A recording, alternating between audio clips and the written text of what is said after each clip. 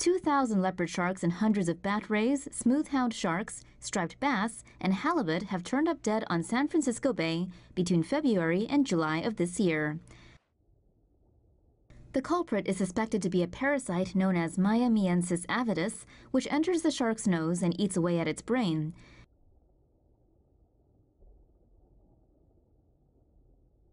When the animal eventually succumbs to the parasite, it either swims aimlessly in circles or beaches itself. But scientists say only a small fraction end up on shore. Sharks aren't naturally buoyant, so the infected ones sink to the bottom of the ocean once they stop swimming.